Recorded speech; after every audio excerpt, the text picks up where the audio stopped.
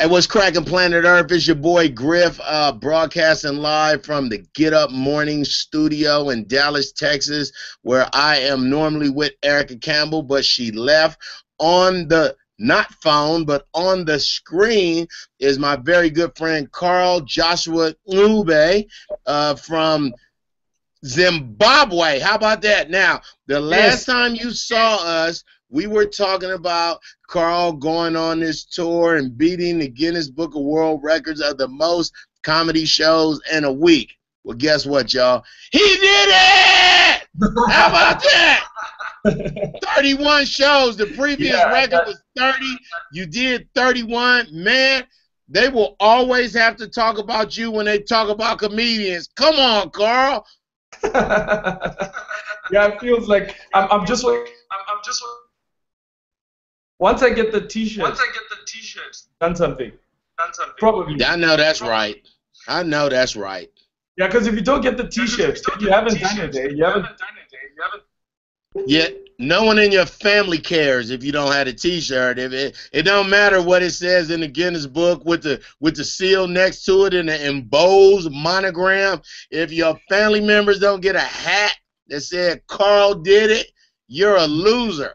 Exactly. Just go to the kitchen and make us some tea. That's what they're going to tell you. So tell me, man, you did 31 shows in 8 days or 7 days? In 7 days.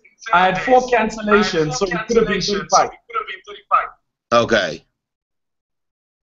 40-minute shows, 30-minute shows? Minute shows.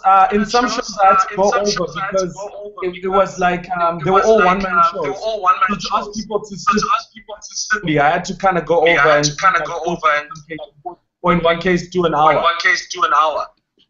Man, you know, the only more popular person in your country is your president. But right now, homie, you got Zimbabwe on your back. Dog, when are you coming to America? When we gonna do the tour? What are you gonna do next? How does it feel? I got 1,000 questions. So I have to try and convince you and 3 other African and go across America. Just show us America, and then we'll return the favor Africa. Hopefully, probably something a little more comfortable. Well, you know what would be cool, man, is we definitely could do Atlanta. That got the most black people. We can do D.C. We could do some stuff in Dallas and Houston. We could do some stuff in, where else? Philadelphia, a lot of the East Coast, New York. You know, it's not going to be hard.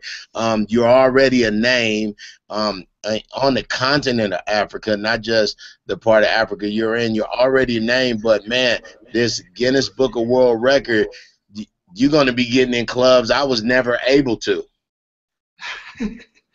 Dude, what an incredible experience, though, because Zimbabwe doesn't have comedy clubs. So to be able to come up and start out comedy nights in Zimbabwe was a great opportunity.